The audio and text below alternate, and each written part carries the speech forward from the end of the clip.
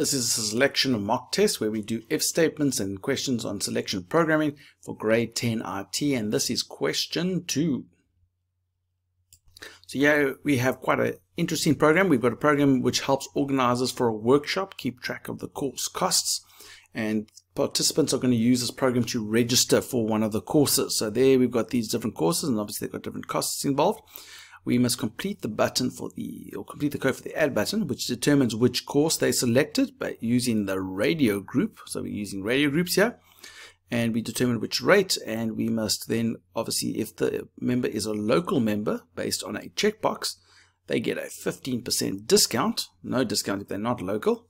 And then the total of all the fees must be calculated whenever a fee has been entered, and this must be displayed in EDT total. The participant's name and course must be displayed in some sort of rich edit control, and the constants for the amounts for the different courses have been declared for us, so we'll see what a constant is there. And so this is what the program looks like. So every time we click on a button, we will obviously have the person's name, we'll have which course they select and if they're local or not, and it'll put those details in. Obviously if they're local, they get that 15% discount, and every time we add someone, there's this total cost at the bottom that's going to be accumulating all these values for the courses. Okay, so let's first get this part working, and then we'll come to this part. So let's go to the program over here. So here we've got our program. We're going to click on add participant, and we've already get the name from the edit control. That's great. So now we want to add to the courses we want to add which course they selected, and we want to add how much the cost is involved. So we need to work out a couple of things. So I've already got some variables here.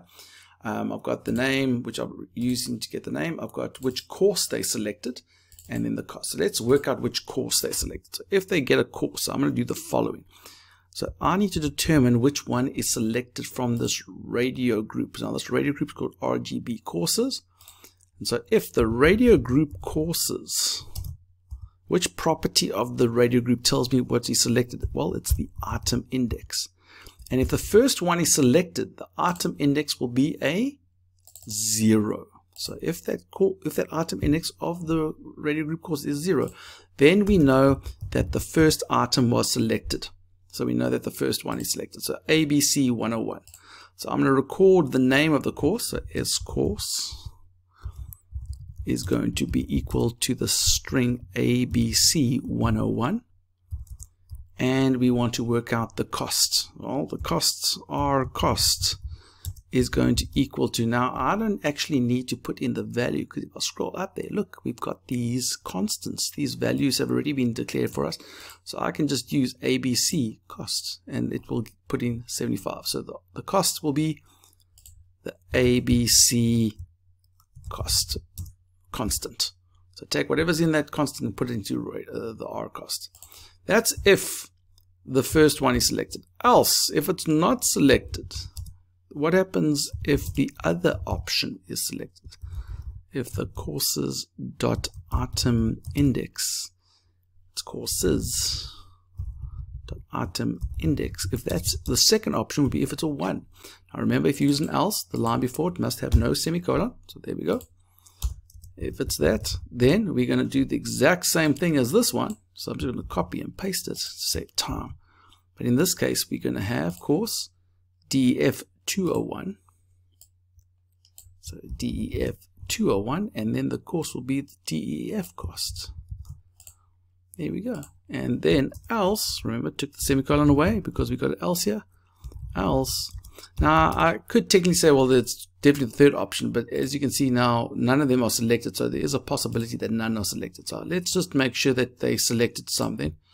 So I'm going to say if the item index in this case is a 2, which means the third option was selected, then I can do the exact same thing as what I'm doing, but in this case it's going to be the GHR 201 course, GHR 201, and then the GHR cost. So if the item index is 0, then we do the ABC course. If it's a 1, we do the DEF course. If it's a 2, we do that course. And then I'll put a semicolon there because there's no more else. There we go. So we've basically recorded which course they took and what the cost is for that course. Now, before I display that person's name, and their course and their cost. I need to first of all work out if they get a 15% discount. So over here, after we've worked out the cost, I'm going to say if the checkbox local, how do I know if it's checked? If it's got the checked property equals true, or you can actually just leave that out because it'll assume, if I say dot checked, it means is it true. But you can say if it's true, what does that mean? Well, then I must take the R cost and I must give them a 15% discount. So what's 15% discount mean? Is it 15%? Let's check. 15% discount. So for that, we need to say 15%, which is 15 divided by 100 of the cost. So that's what 15% of the cost is. 15% of the cost. And we're going to take that cost. That's how much they're going to take off. And we're going to take whatever's in the R cost variable and minus this 15% off of the cost. And that answer I'm going to plug back into R cost. You could have a separate one, but just remember that if you have a separate variable for the final cost, for example, then you would need to, else the final cost would just be whatever the cost value is, because you need to make sure that you cover that. So in this case, we are only minusing this 15% to the R cost and making that the new R cost in the event that they are local. Okay, so that's one way of doing it. As I said, the other way you could have done it is you could have said R final is equal to this. I'll comment it out now so you can see it could equal to that. Else, in the event that it's not checked, then R final will just equal to the R cost. In other words, without a discount. So you could have done that as well, and then you would display the R final price as a variable. You obviously declare it first. Okay, so we've got our calculations. And now I'm going to display it in the rich edit. So rich edit, what property? Dot lines dot add. Now how do we want to display this? We want to display the name with a tab. So remember there's some tabs here. So where do we get the name from? We get the name from sname. So we're going to say sname plus a hash now. Now sname is a string, so that's fine. Then we want to add the course that we've got. So how do we get the course? Well, that's going to be the sCourse variable, which is also a string. So that's fine. And then we're going to put another hash 9. And then after that, we're going to put the amount that they've got to pay. You'll notice though that it's in currency. So that's something to be remembered. So we're going to add, let's put a plus there, plus the sCourse, plus the hash 9, plus whatever the R cost variable is. But we want that, that's first of all, that's a real. So we need to convert it to a string to fit in this string amalgamation that we are doing. But we need to convert it from a float to a string. But I'm going to put a float string FY because we want to convert it to the R cost to an FF currency, comma 8 to 2 decimal places. Let's do that. Let's see what that does. Okay, let's run it. Obviously we haven't finished. We're just running to see if it works a bit. And we can see if it gets us the results that we want. So if I select Mr. Long, Mr. Dot Long, and I say the ABC course and add, okay, it displays all nasty and 75. But if I'm a local person, it'll add it with a 15% discount. And the same with the DEF. And if I take the 15% discount off, that's the original price. And if the GHE without the discount, and if I say local, there's with the discount. So there we go, that's working. Now how do I, every time I click on it, it accumulates that value. So that basically means every time I click on the button, it needs to save what the total cost is after the button is finished doing what it does. Now that means, that's a problem with the button, because all these variables in a button will disappear once the button's finished, which means we need a global variable. So right here at the top, you can make it under private or public, even under here under var. So let's make it public. We're going to say R total, which is going to be a real because we're adding all these costs.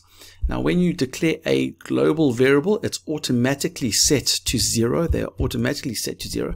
So what I'm going to do every time I click on the add button, I'm going to over here, once I've added them, I say R total, which the first time will be a 0. Take whatever's in R total and add this R cost.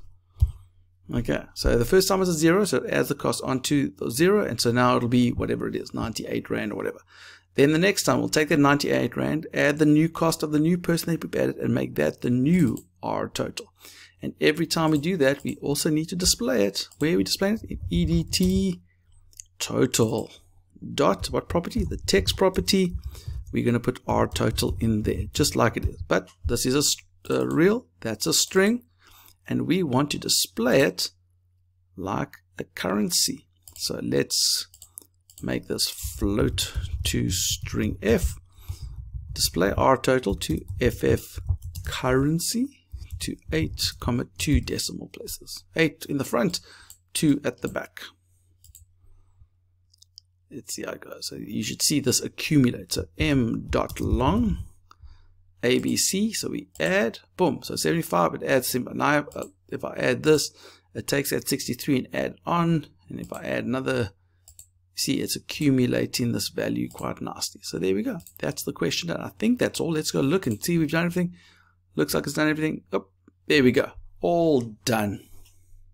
For the other videos from this mock test, go to our YouTube channel. Please subscribe, give us a like, leave a comment. We'd love to hear from you. And remember, don't do it the long way. Do it the Mr. Long way.